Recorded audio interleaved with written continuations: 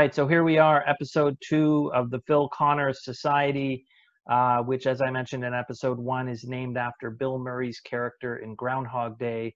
He is stuck living the same day over and over again, desperately wants to escape from that, eventually comes to a place of acceptance. And with that, he begins to learn new things. He learns how to play the piano, he learns to ice sculpt, he learns a language, he learns poetry. It's a great message, I think. And myself, I started playing guitar, that funny thing in the background, a few years ago, and it's changed my life. It's amazing, and I've become a evangelical, try something new, preaching on the corners. So this was my idea, was to interview people who I found had started something new, and see why and how. And so today we have Lindsay Smail. Hi, Lindsay. Hi. And I've known Lindsay for about 12 years, I think. But for you guys, I'm going to read a brief bio so you can get an idea of what Lindsay does and her background, and then we're going to go into the interview. So Lindsay Smail has worked as a graphic designer for over 25 years. In 2013, she founded her own design business focused on report design, infographics, and branding.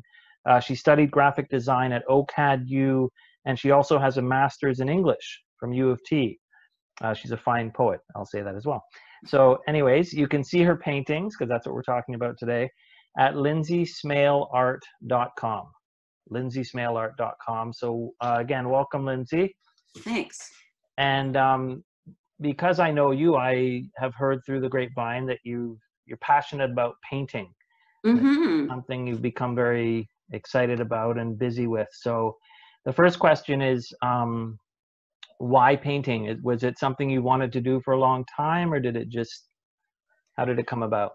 It was kind of a weird eureka moment. I had last summer was really busy for me with my design business.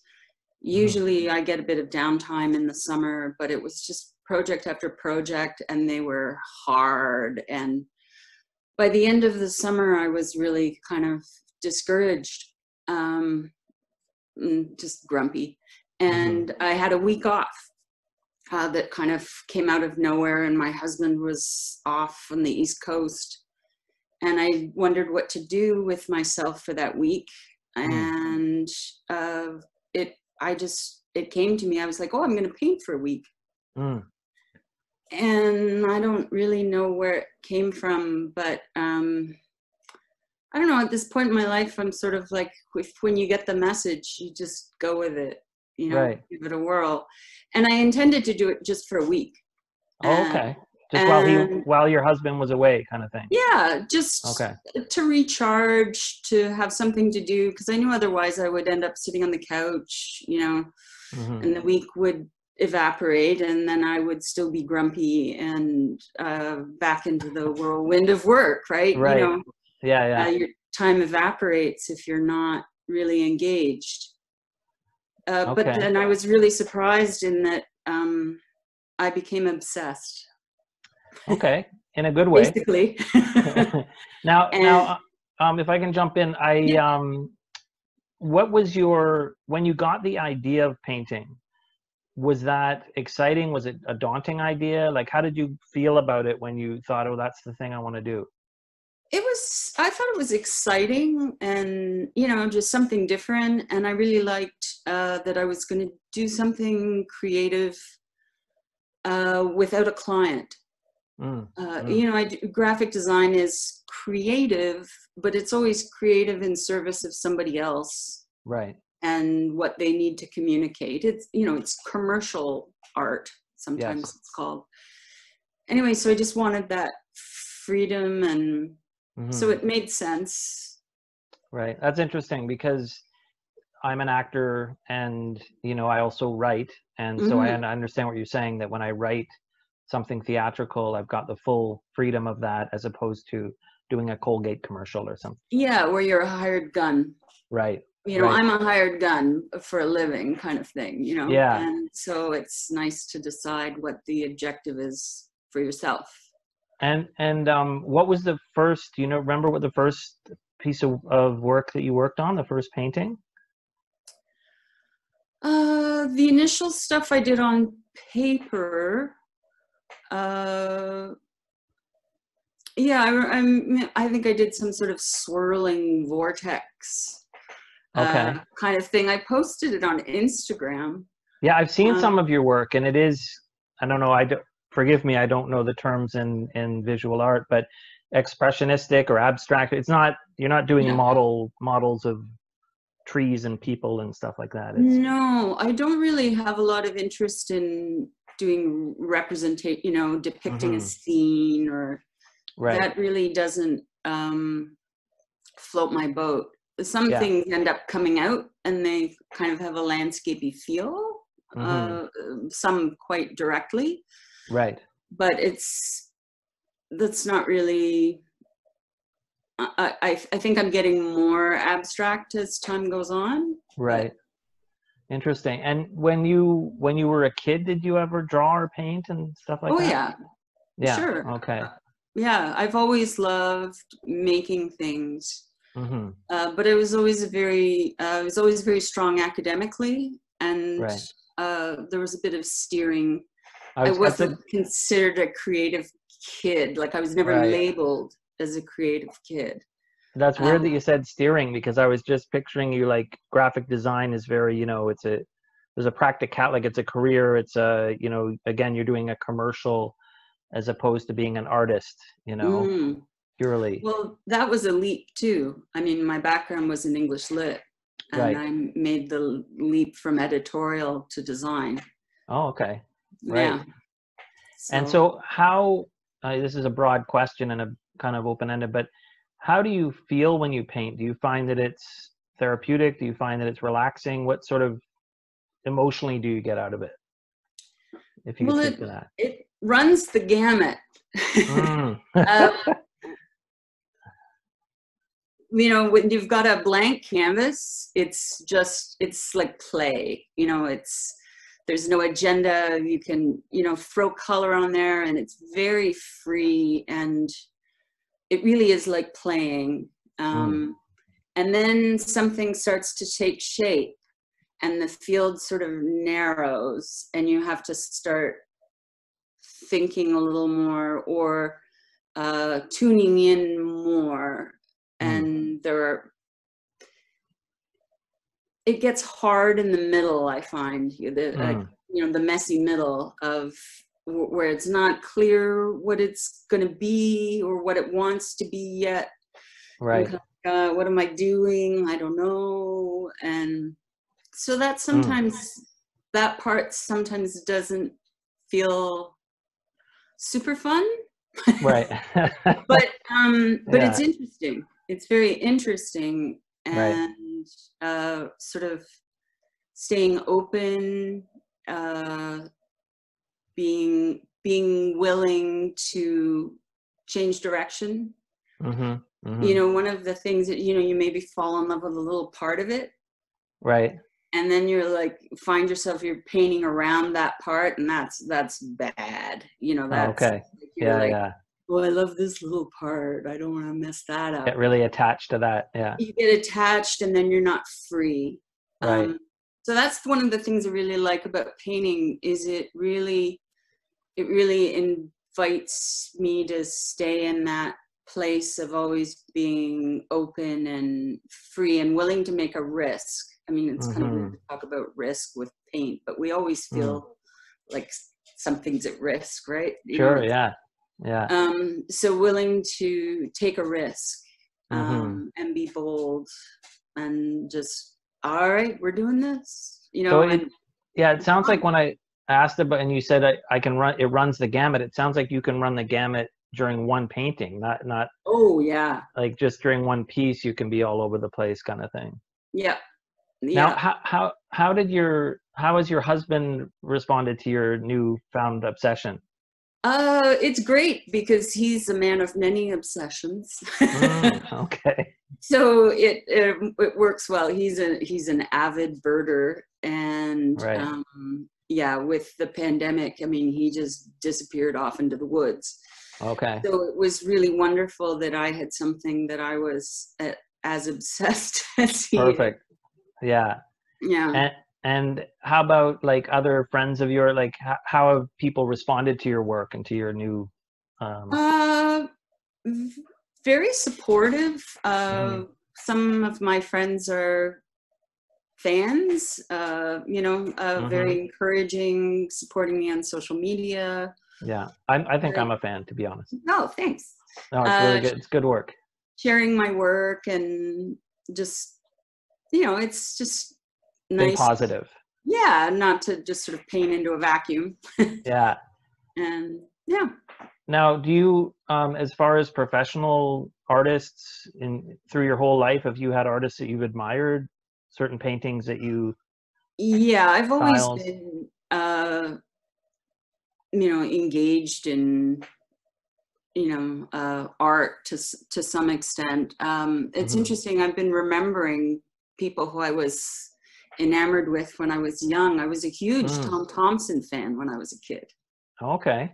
Yeah, a Canadian painter I did who. the cryptic crossword in the Globe and Mail today, and he was one of the answers. There you Anyways, go. continue. Anyway. um, yeah, I was kind of really into him and Mm. how he lived his life. He paddled around Algonquin and Hmm. painted. And I Is he the really, one? Sorry, is he the one that went missing? he died. He was missing for a little while, and they found his body in Right. Yeah. some Yeah. semi-mysterious, but drowned. Right. Okay. William Blake was a big one Yeah. for me when I was a kid. Loved Mm. Blake. Mm. 'Cause he did his poetry and the art. Right. So maybe that's coming. Yeah, we got the writing there. So what, as you're painting, do you find yourself like, for me with guitar, I thought, oh, I want to learn blues. But then I found out about bluegrass and I was like, oh, this is neat. And then I even tried a few country songs.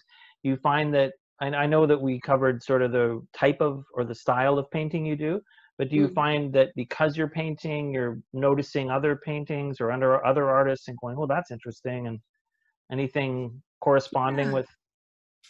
Well, when I see something that grabs me, Hmm. whether it's in a book or online or wherever,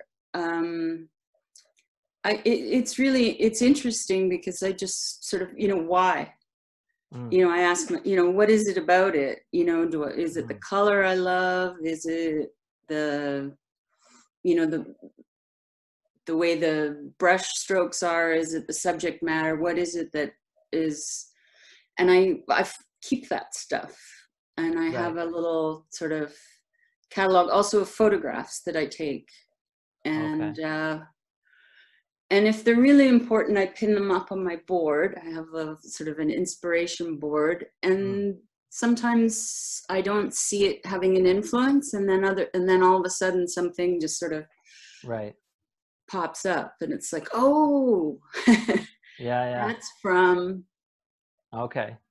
So it's marinating somewhere in there and then you notice Yeah. it. Yeah.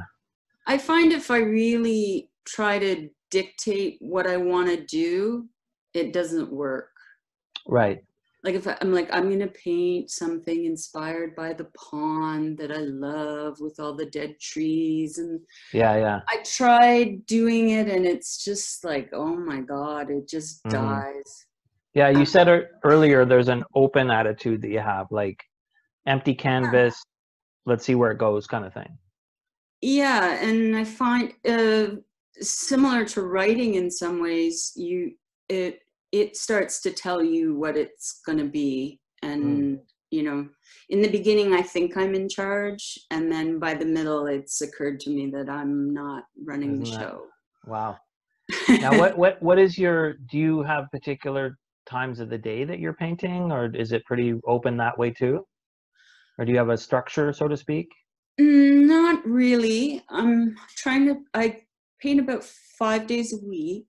Hmm. Uh, I like painting first thing in the morning just Mm, because then I find I'm more open and less sort of accelerated into, okay, I got to do this, I got to do that, I got to do this. right.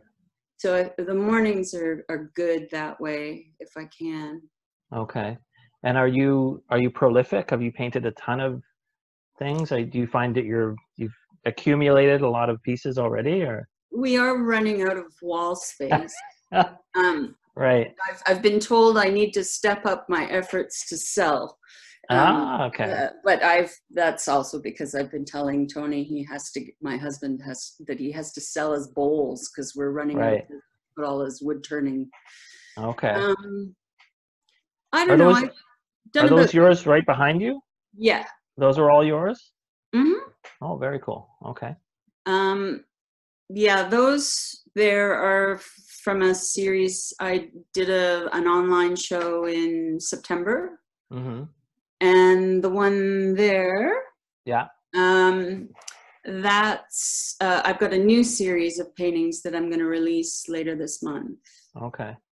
Now you've led me into another area that we've already just started talking about, which is what are some of your goals with this? Do you have like, Yeah. Yeah.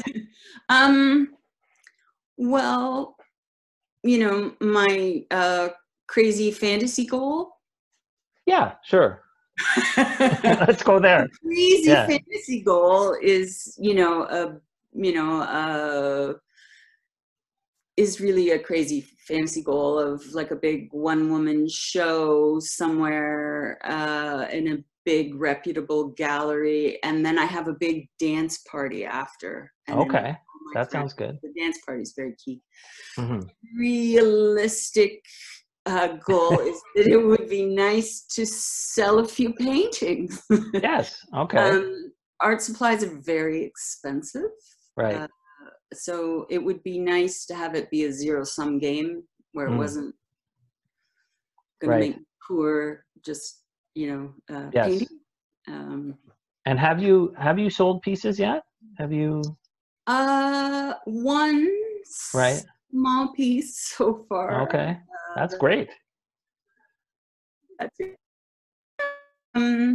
Yeah, and I've done a couple of little shows, like the online one, and I was in a Women's Day show at the Aurelia Museum, and so it's interesting. I remember when you told me you wanted to talk about beginner mind, and one of the things I'm really loving about this, and that it's a new thing, is I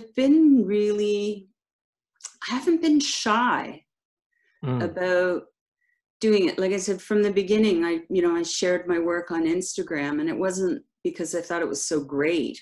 It's just because, well, this is what I'm doing, and here it is. And with other things I've done, I'm not as forthcoming.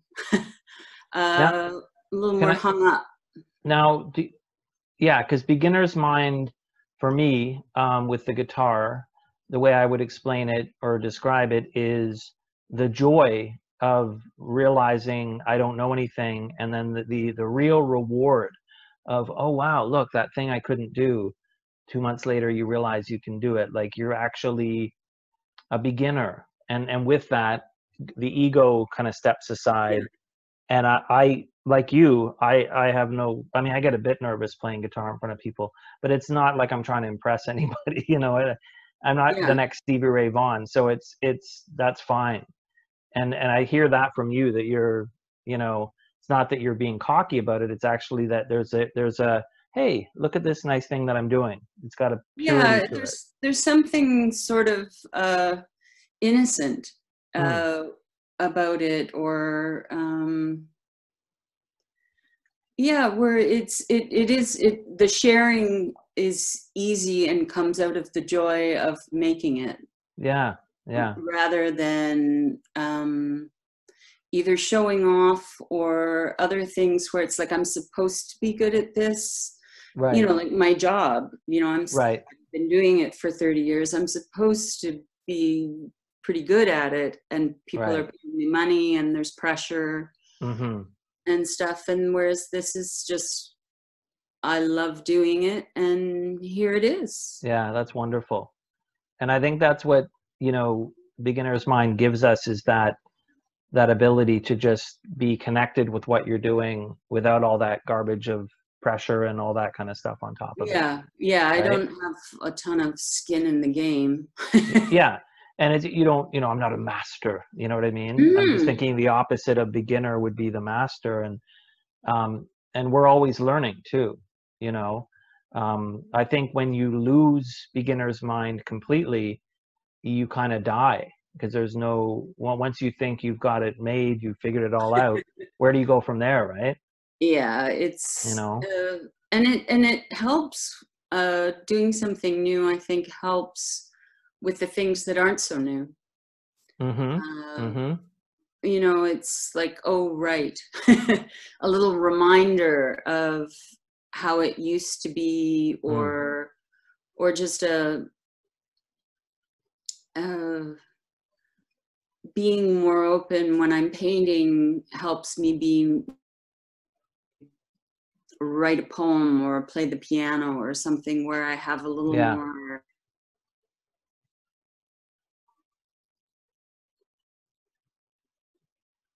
Oh, I just lost your audio there for a second. Oh, am I back? Oh, you're back. Yeah. Sorry, can you repeat the last thing you said? Yeah.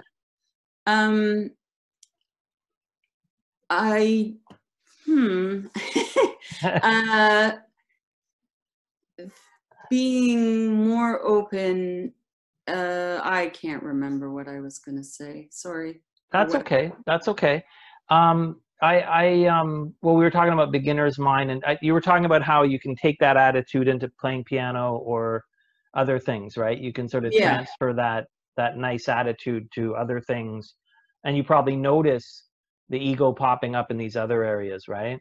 Oh, for sure. Yeah. But there's that sort of reminder that it can be to be more into the process itself, and less worried about the end result. For sure. Yeah, the doing of it is, if one morning I could wake up and play guitar after an hour of trying it, what would be the joy in that, right? It's like, we always want things to be over with. Like, I know, as opposed to the being in it. Not to be cliche, but in the moment, right? Oh, for sure. I mean, it's always like, it's going to be so great when I finish this series of paintings, and it was pretty great. Yeah. For not bad. Yeah. But making them was way better. That's the real joy. Yeah. And that's the interesting place to be too. And being stuck is fun in retrospect. Yeah. But right. I mean, you can't have that moment of, oh my God, that's it. That's what to do. That's right. Finished it, without being stuck first. Sure. Yeah. Otherwise, as you say, if it was easy, then. Yeah. It makes it more interesting, so right? Yeah. Now we've only got a few minutes left. We've mentioned your paintings that are behind you. Do you want to show us one a little closer up that we can get a look at? Any that you're... Sure. Just to get a...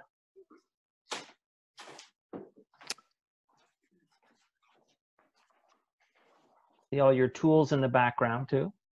Yeah, well, one of the advantages of the pandemic was my husband was home, so I got him to build me a studio. Hey, that's what husbands do. He's quite handy. Yeah. Now, just there you go. That's beautiful. Yeah, sincerely, I know we're friends and everything, but you have a lot of talent, and yeah, you do. Well, it's new. Painting is new to me, but of course, as a designer, I mean, I got a background in color and composition, and yeah, that's another thing. It's kind of nice to connect things, right? Like, and if you learn how to do one thing to some extent or whatever, it helps you learn how to do something else. Yeah. You learn how to learn. Right. Yeah, that's a good point. That's interesting. The skill of learning. Or you learn that you can learn, or I don't know how exactly, but sort of become emboldened. Right. Yeah. Now, do you know any people that are close to you that are professional or have been painting for years? Have you talked to anyone like that? about it? Yeah, I was going to a drop-in that a local artist was having on Friday mornings, which of course hasn't been happening since March. Right. I was doing that, and she and I would go to galleries and openings and things. But I have an online community. Oh, great. That I'm part of artists in different stages of careers and things.